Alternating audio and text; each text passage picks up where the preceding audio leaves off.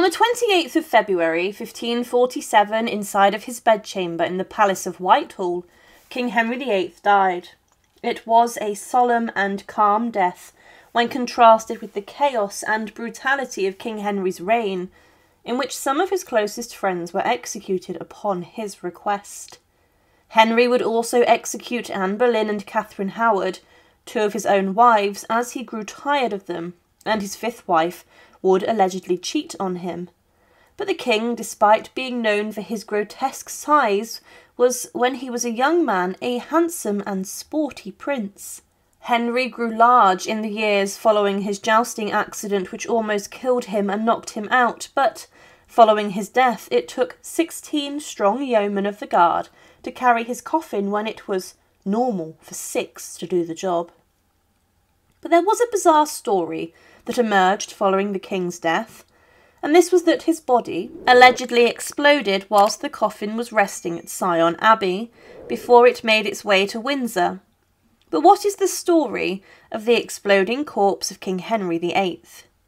On the 28th of January 1547, Henry VIII died, and his death was peaceful, and he was surrounded by the Archbishop of Canterbury, Thomas Cranmer.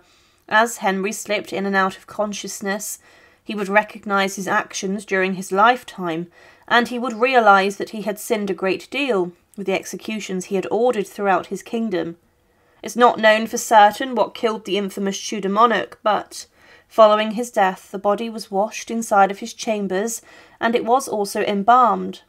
During the Tudor period, this was done to make sure that the body was in a good state and was not decaying quickly. During the following century, Oliver Cromwell's body was actually buried secretly, very quickly, because of the speed in which decay set into his corpse. The embalming of Henry VIII was standard. He was cut open, and his vital organs, such as his heart, was removed and then placed inside a casket and other vessels to be buried elsewhere or preserved away from the body. The king's cavity was then stuffed with spices and sawdust to keep it from rotting quickly and smelling. Then his body was secured inside of a lead casket before it was then placed inside of the wooden coffin. The lead-lined coffin would hopefully protect Henry's body from rotting too much, and throughout the centuries there are accounts of many medieval kings being actually preserved very well. It's believed that Henry would have also been wrapped in a cerecloth, which was a heavy cloth dipped in wax to further keep away rot. Henry VIII had stated that he wanted to be buried alongside his third wife, Jane Seymour, inside of St George's Chapel in Windsor, and Jane had died following giving birth to Henry's heir and son, Edward VI, and then he had her buried in the quiet vault underneath the choir inside of the chapel. Henry wanted to be placed in this vault, and then at some point later he wanted to be moved, as he would commission a huge tomb to be made decades after his death, and he wanted this memorial to be bigger than his mother and father's, and this, it's presumed, would hold the remains of Henry VIII and Jane Seymour at the heart of English worship. But this would never happen, and still today, 5 centuries after his death, Henry lies in the same vault with no decoration, except for a marble slab. But the story regarding the king's coffin allegedly exploding relates specifically to the funeral procession of King Henry VIII. The coffin of the king, following the death and embalming, began its huge procession from Whitehall Palace to Windsor Castle, and the procession was colossal and was 4 miles long. Some roads in Windsor had to be actually widened to allow this to take place, and for anyone witnessing this spectacle, it would have been something they had never seen, but probably would also never forget. The hearse carrying Henry VIII's coffin was draped in black cloth and was pulled by 4 horses.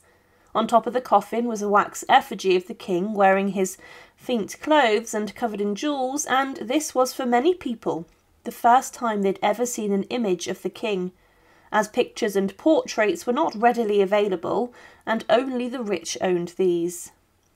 But the funeral procession moved out of London and the capital, and it continued towards Windsor. But because of the length of the procession and the time in which the journey took, a plan was made to stop at Syon Abbey. This was to make sure that the coffin rested overnight and was protected, but also so the guards and animals involved in the procession could rest up. 12 years before the king's death in 1535, a Franciscan friar named William Peyto had preached before Henry VIII at Greenwich Palace that God's judgment were ready to fall upon his head, and that dogs would lick his blood as they had done to Ahab, and Ahab did more to provoke the Lord God than all the kings that went before him. With this he made a prophecy that the king's remains would be eaten and licked at by dogs. But did the king's body explode? Because of the expulsion of gases from the body after death, it is possible that this did occur, and it was said that in the dead of the night that the coffin of Henry VIII began to leak, and that the next morning it was found that a stray dog had got into the chapel and was then licking up the leaking matter from the coffin holding Henry VIII. Some claimed that the mess had leaked onto the floor of the abbey, and that it was said that this happened because of the king's size. It's believed that the coffin may have even splintered because of this. His daughter, Elizabeth I, following her death, would also experience this, as her explosion allegedly even broke off part of the wooden coffin. This is possible, and modern morticians even admit that the gases of decomposition can blow open a modern sealed coffin, meaning that this was possible.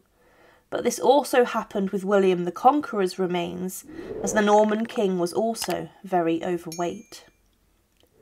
One Victorian writer would state, "The king being carried to Windsor to be buried, stood all night among the broken walls of Syon, and there the leaden coffin, being cleft by the shaking of the carriage, the pavement of the church was wetted with Henry's blood. The morning came plumbers to solder the coffin, under whose feet I tremble while I write it, was suddenly seen a dog creeping and licking up the king's blood. If you ask me how I know this, I answer, William Greville, who, scarcely drive away the dog, told me, and so did the plumbers also."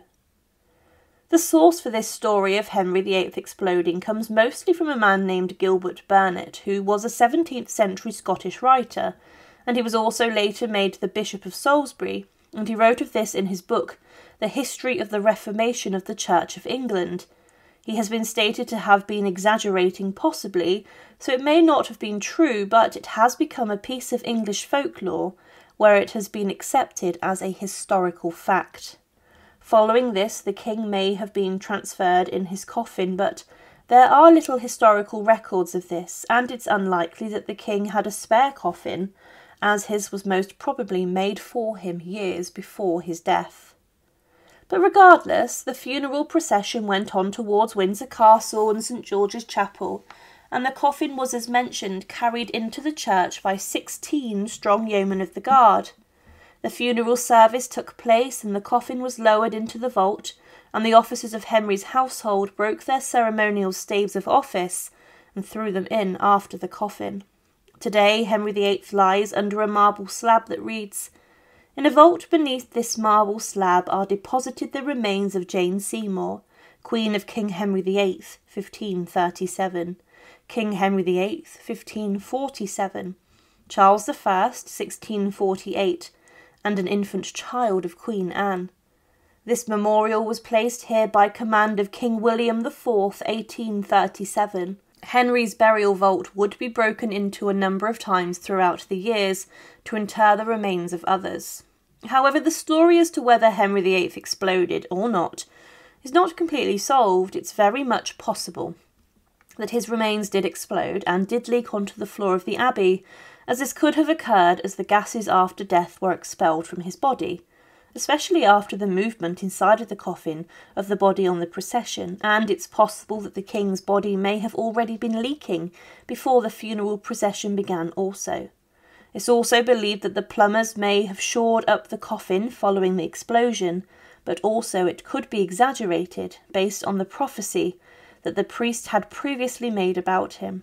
Nevertheless, stories like this make King Henry VIII the notorious and feared Tudor monarch that he has become one of the most captivating men in English history. It's for stories like this which we are so interested in his life. Thank you for watching, and to support, please subscribe to Her Remarkable History. Thank you.